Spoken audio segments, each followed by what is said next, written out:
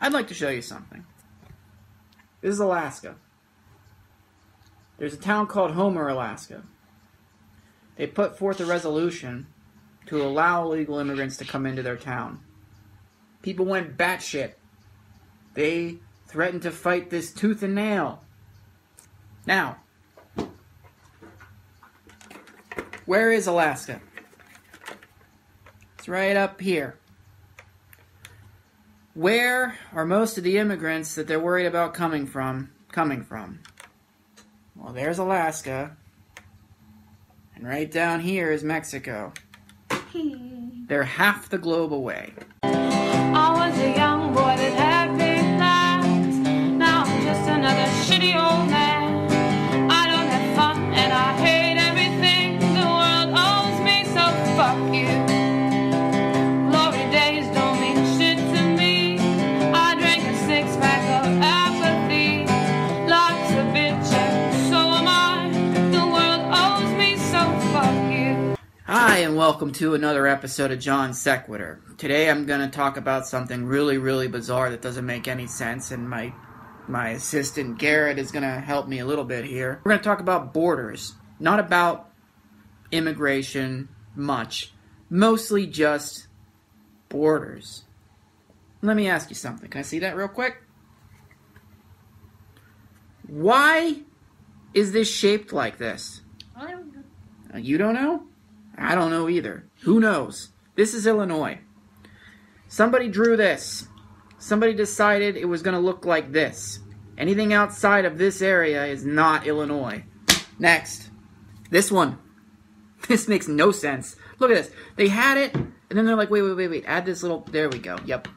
Now, some of these might be because of geographical reasons. You know, maybe the ocean's there. Maybe that's the way the land's built. But this... What is this? And why is this? Next. Oh, so close to something that resembles an actual shape. But not quite.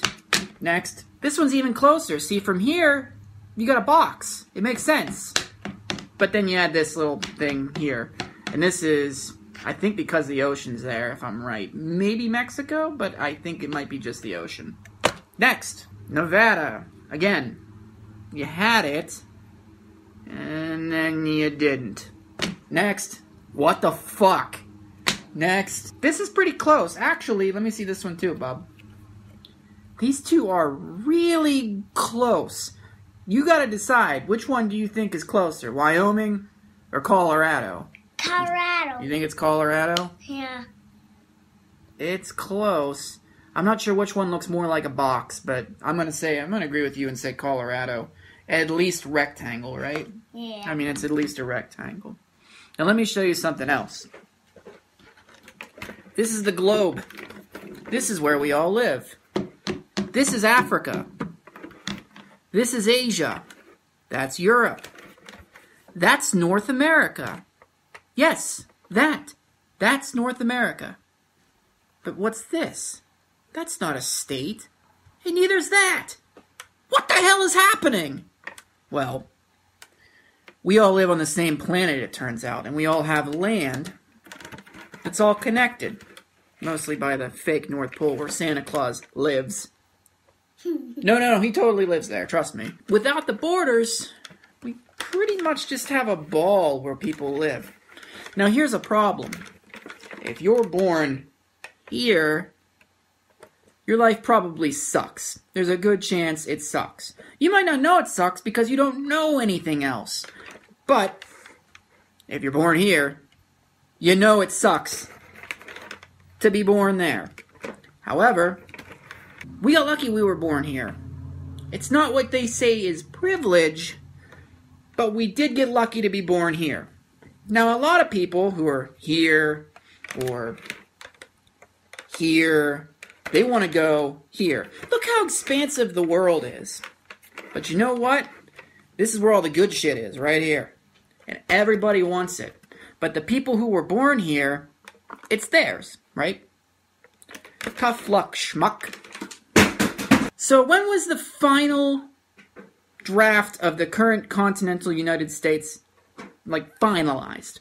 Well, it's a little weird. On May 26, 1977, several parcels were exchanged between Texas and Mexico along the Rio Grande and areas near Presidio and Hidalgo, Texas, including the Hoare Contract, on which the town of Rio Rico was located, and Beaver Island near Roma, Texas. In addition, Mexico ceded 823 acres to the U.S., while the U.S. ceded 2,177 acres to Mexico, primarily to strengthen sections of the Rio Grande for flood control. That is the last adjustment made to the continental United States. Now, on May 25th, 1977, you might have lived in Mexico.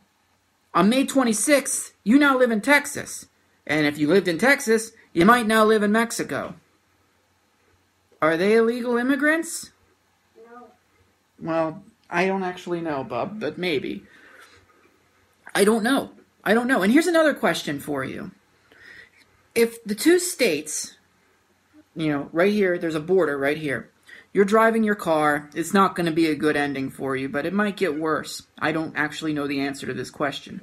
You're driving a car right along the border of Texas, and you hit somebody, and you drive them into New Mexico across the border. Now, you hit them in Texas. They died in New Mexico. Are you guilty in two states? Are you guilty of transporting a corpse to a different state? Are you guilty of committing an out-of-state crime? I don't know. It just depends on where they mark the random borders that they drew randomly with a marker. Now, borders aren't always drawn randomly. Sometimes it's two countries coming together and making a decision together. Other times it's one country killing as many people as they can until they get the country they want. No. And, yeah, well, you'll find out. And then sometimes it's just geographical features. It's not always decided by, murder.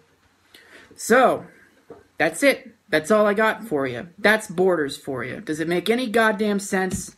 Does this make any sense at all? No! This does not make any sense. See you later.